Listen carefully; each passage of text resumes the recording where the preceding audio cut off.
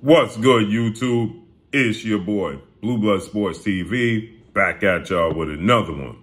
So today marks the day that we're going to get the highly anticipated unification undisputed showdown in women's boxing between Olympic two-time gold medalist, three-division world champion, undisputed in two separate weight classes, the fastest female or male to become a three-division world champion in the history of the sport of boxing. The GOAT, greatest woman of all time, Claressa T-Rex Shields, who at one point in time was simultaneously the undisputed champion in two separate weight classes. She's 12 wins, no losses, no draws. 2 wins by way of knockout, 27 years of age, 5'8" with a 68-inch arm reach. She's going to take on her biggest rival, the last woman to beat her 10 years ago in the amateurs, Olympic gold medalist, world champion, British superstar boxer, Savannah Marshall. Savannah Marshall is also 12 wins, no loss, and no draws. But Savannah Marshall has 10 wins by way of knockout. She's 5'11" and a half with a 72-inch arm reach at 31 years of age. Now, they fought in the amateurs. Savannah Marshall bested Claressa Shields in the amateurs. And in my opinion, if you actually go back and watch the fight, Savannah Marshall did not win the fight, but she got the nod. I thought Claressa Shields' points wasn't being counted. She was the aggressor. She was coming forward all day. Savannah Marshall was counterpunching, but Claressa Shields was the aggressor. She was more active, and she was landing punches that wasn't being counted. But that was 10 years ago. Claressa Shields was 17. Savannah Marshall was 21 years of age. Savannah Marshall at 5'11" and a half, nearly 6 feet tall. She has, a 4-inch height advantage over Claressa Shields and a 4-inch arm reach advantage over Claressa Shields. Very herky-jerky style, and obviously everybody points to the power, seeing as though Savannah Marshall has 10 knockouts in 12 fights. Only 2 of her fights going the distance, okay? And that was her first fight as a professional against Sydney LeBlanc, okay? And that was her 4th fight as a professional against Yanina Orozco, okay? Which they had a combined record of 8 wins, 3 losses, and 1 draw. And those are the 2 fights that she went the distance in, okay? But she hasn't fought the competition of Claressa Shields. Nonetheless, Claressa Shields has 2 knockouts in her entire career, but she's the better, pure, skilled, technically sound, more versatile boxer. But everybody points to the loss in the amateurs. Savannah Marshall didn't hurt Claressa Shields in that fight. She wasn't being aggressive. She was actually fighting pretty timid and fighting on the back foot. Claressa Shields was the aggressor. Now, Savannah Marshall, with the herky-jerky style and the ability to counterpunch, is what gets people, with her power, to think that she can make Claressa Shields over-aggressive and counter her and hurt her, okay? Nonetheless, Claressa Shields, faster hands, combinations. But you look at the resumes, okay? Savannah Marshall's first fight as a professional, 4 wins, 3 losses, 1 draw against Sydney LeBlanc, okay? She won a unanimous decision. Her second fight as a professional, she fought 1 win, 6 losses, 1 draw, Esther Kanitsina, okay? She got a TKO, 2nd round knockout, right? So the fighter she fought combined 8 fights. Then she fought Alexandra Ayala, 8 wins, 2 losses. She got a TKO against her. Then, as I told you, she went the distance with Yanina Orozco, okay, who only had 4 professional fights. But here's where it gets tricky. In her 5th professional fight, she fought Claudia V, who was 3 wins, 25 losses, and 1 draw. Now, she got a 2nd round knockout in a 6th round fight. Now, previous, she had fought a 10 round fight, and she got a 2nd round knockout. She fought an 8 round fight and got a 2nd round knockout. And now she's fighting a 6th round fight against a fighter with 3 wins, 25 losses, and a draw. She got a knockout, as she's supposed to. Then she fought Boslava Garanova, okay, who had a combined record of 11 wins, 55 losses, 4 draws. She got a 1st round knockout victory, another 6th round fight, okay? 55 losses and 4 draws, okay? So if you add that up, her last two opponents in this equation had 14 wins, 80 losses, and 5 draws. Let me say it to y'all again. Her last two opponents had a combined record of 14 wins, 80 losses, and 2 draws. And she's supposed to get knockouts. Then she fought a fighter, Daniela Basteria, okay, who had a combined 2 fights total. This is Savannah Marshall's 7th fight.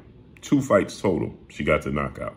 Then she fight Aslia Curry, who had a record of 8 wins, 12 losses, and 4 draws. Okay? So now, just think about this.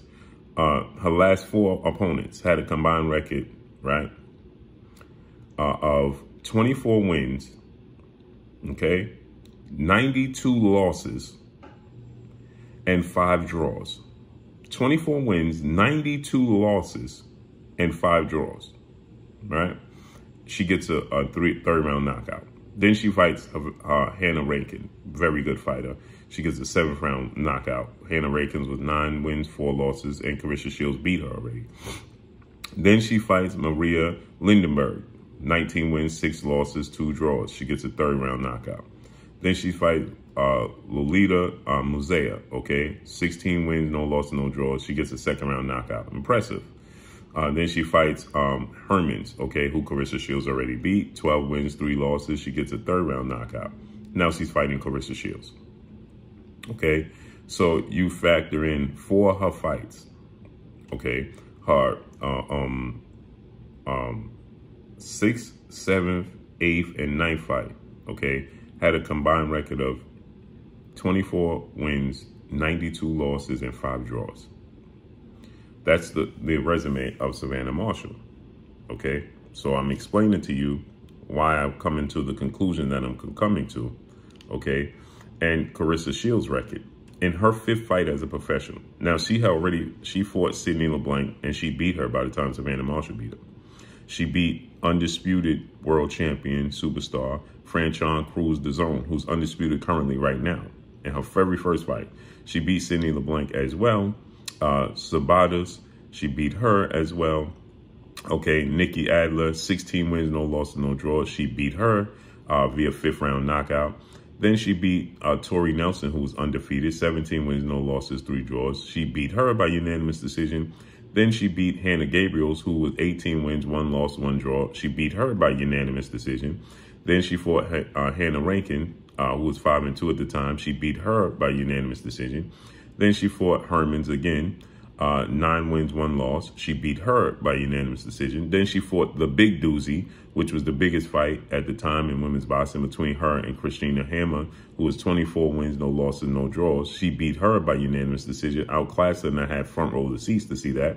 Then she beat Ivana Habazin, who was 20 wins and 3 losses. She beat her by unanimous decision. Then she beat Maria Eve Decaire, who was 17 wins, no losses, no draws. She beat her by unanimous decision.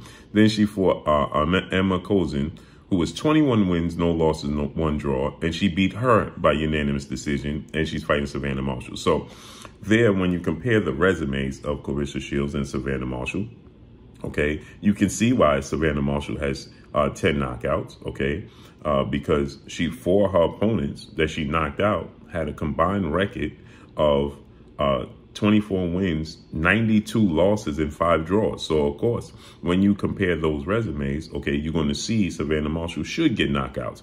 And then another opponent that she knocked out had a combined record of 2 fights total. Another fighter had 4 fights total. Okay, that's 6 opponents right there of her 10 knockouts, okay, that had a combined record, okay, of 30 wins, 92 losses, 30 wins, 92 losses, and 5 draws, okay, out of 6 knockouts. Well, you're supposed to knock out that level of opposition, period. They're made to order for you to look good against. So with that said, I think that Claressa Shields' skill set, I think that her ability to close the distance and close the gap, her ring IQ, her hand speed, her foot speed is going to get on the inside. Now, Savannah Marshall does have power. And she does have the respect, and she has long arms and herky-jerky style.